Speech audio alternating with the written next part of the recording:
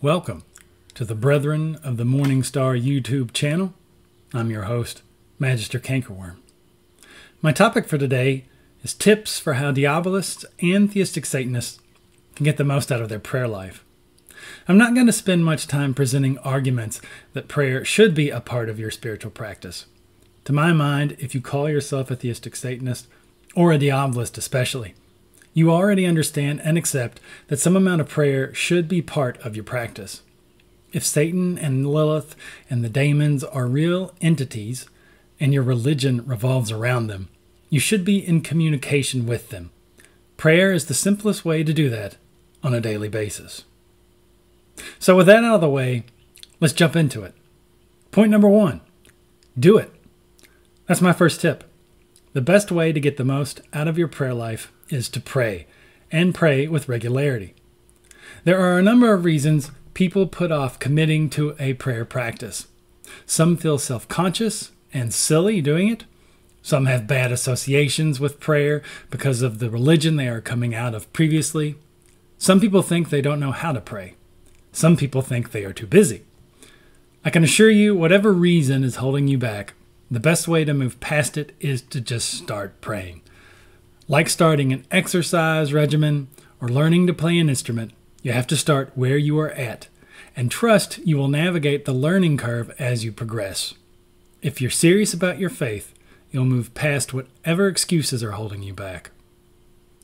Point number 2, set aside a specific time and place to pray. I like to pray in the morning upon first waking, and generally again in the evening. This way, my day is bookended by spending time in communion with my infernal Lord and Lady. Those times may not work for you. If you would rather pray once a day at lunch, do it. Find what works and stick with that. The important part is committing to a scheduled time. That's how prayer becomes a habit. Along with keeping to a specific time, it is generally best to pray in the same location as well.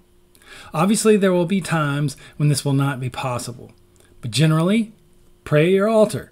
That's where you should be doing the bulk of your magical work anyway. This will not only help you stick to your prayer schedule, but will reinforce that your altar is a set-aside place where spiritual powers are encountered. Tip number 3, it's okay to use prayers other people have written. As a child, the church my mother attended was Southern Baptist. If anyone is familiar with the history of the Baptist denomination, you will know that one of the practices Baptists were breaking away from was the use of pre-written prayers. The idea was that using the prayers of others was just disingenuous. They believed you should only pray from the heart, in the moment, with only the Holy Ghost as your guide. I honestly don't know if there are Theistic Satanists who feel the same way, but if so, I'm just going to say flat out, you're wrong. First off, everyone falls into liturgies or prayer habits, whether they be of their own or another's devising. I can assure you, if you attend enough Baptist services, you'll eventually begin to notice that a lot of these, quote, in-the-moment prayers from the heart sound an awful lot alike. And that the same people tend to favor the same phrases and structures of prayer continually. Most of us can't pull out a meaningful and inspiring prayer at a moment's notice. So if your prayers are going to become formulaic, whether you want them to or not, and I assure you they will, why not take the time beforehand to make sure the words you are praying are the most inspiring, enlightening, and beautiful ones you can find? Can you write your own prayers? Absolutely. But don't be afraid to use those others have written if they truly speak to you. Part of the reason I wrote the Book of Infernal Prayer in the first place was to give people who maybe weren't great at writing prayers a resource that was both moving and theologically revealing. You don't have to use the prayers I have written, of course. There are other resources out there. Read through them. Find what speaks to you. And most importantly, pray those prayers regularly. Tip number 4, use visualization. This tip alone will take your prayer practice to new levels. Prayer isn't speaking words into the void, hoping something is listening on the other end. Prayer is a magical tool, and like any form of magic, visualization is required to get the most out of it. Every day, sometimes multiple times a day, I give what I call the Diabolists' prayer. I have very specific visuals I hold in my mind when I give that prayer. As I begin with the words, "Send forth your light, O Satan," I imagine Satan standing behind me, his rays shooting outward, revealing a path ahead. I hold this image until I come to the line, "And that I may be prepared for all this, inflame my heart with the fire of your will." At this point, I imagine my heart engulfed by a raging dark fire that empowers me to walk that path. Likewise, when I pray to Lilith, I often imagine her standing over me, radiating strength and power. "Hail Lilith, proud and free," as a prayer in the Brethren of the Morning Star goes. The above is easiest with pre-prepared prayers that you pray on a regular basis. That way you can pick out or develop over time what images or sensations work best with what. But even if you're giving an off-the-cuff prayer, there are still general visualizations you can use. Feel energy going out from you. Feel energy coming into you. Surround yourself in an aura of color. Imagine yourself transforming into a beast that possesses the qualities you are wanting to invoke. Use your creativity. Figure out what works for you and incorporate that into your practice. To me, this is what Aleister Crowley meant when he said, "Inflame yourself in prayer." That is, we pour our being into the practice, not letting it merely be vain and empty words. Tip number 5, don't let your prayers become Dear Santa lists. If the majority of your prayer time is a laundry list of things you want the powers of hell to do for you, then you have lost the thread of what Satanism is about somewhere along the way. Satan and Lilith want you to be strong. They want you to learn. Our Lord and Lady want you to grow. What they do not want is for you to ask them to do all the work for you. This is another strength of using pre-written prayers. You won't default into spending your time talking to Lucifer and Babylon about all the wonderful things they can do for you. Does this mean you can never ask them for help? Of course not. Consider, though, the difference in asking hell to do something for you unilaterally and for hell to give you the support or point you in the right direction so you can make things happen for yourself. What should the majority of your prayers be about? Giving thanks when help is received is important, but even more is celebrating the qualities of Lilith and Satan that likely drew you to them in the first place. This is generally known as praise. The point of praise isn't to feed the devil's ego. We are not talking about Jehovah here. Truthfully, praise is primarily about catechizing yourself. If you spend the majority of your prayer time enumerating all the things that make Satan and Lilith so amazing, every day you will be reinforcing to yourself the types of qualities that you should be seeking to emulate in your own life. The literal meaning of worship is to assign worth to something.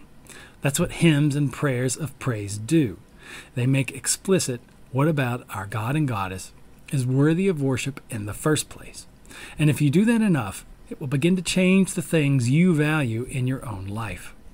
Praising Satan every day for his wisdom and fortitude, Lilith for her courage and strength, and Cain for his sense of self-preservation will, over time, change how you interact with the world.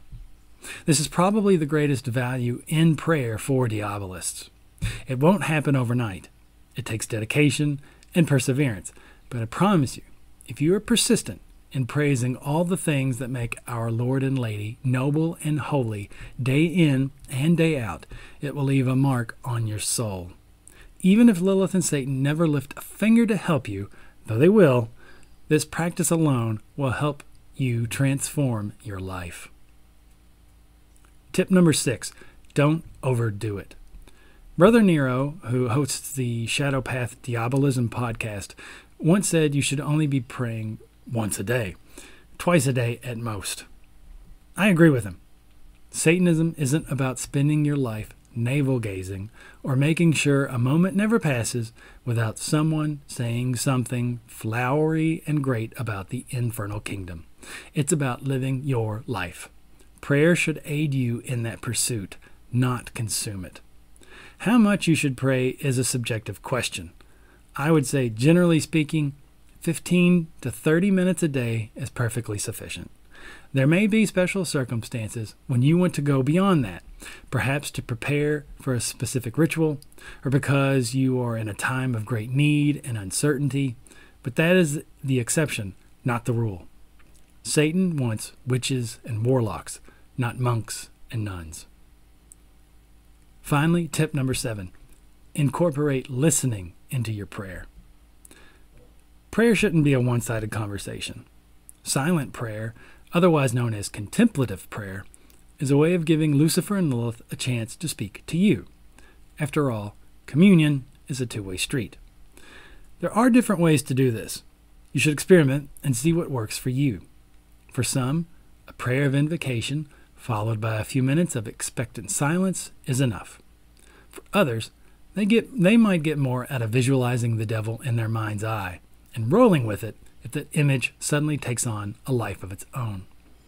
You can put on some music and offer a dance up to Lilith. You may be surprised by what swells up within you while you're moving your body. Pick a tarot card and spend some time meditating on it, trying to figure out just what message the devil is communicating to you. Be creative. It's your spiritual life, and only you know what works best for you. Those are my 7 prayer tips for Diabolists and Theistic Satanists. I wanted to make this video because it's been my experience that prayer, while subtle and deceptive in its simplicity, can be one of the most powerful spiritual tools a Diabolist has in their toolkit. Grand rituals once a month or a couple times a year can be transformative, but their power is nothing compared to the spiritual practices you do every single day. So make your way to your altar, offer up your voice to your infernal Lord and Lady, and start a practice that will remain with you for the rest of your life.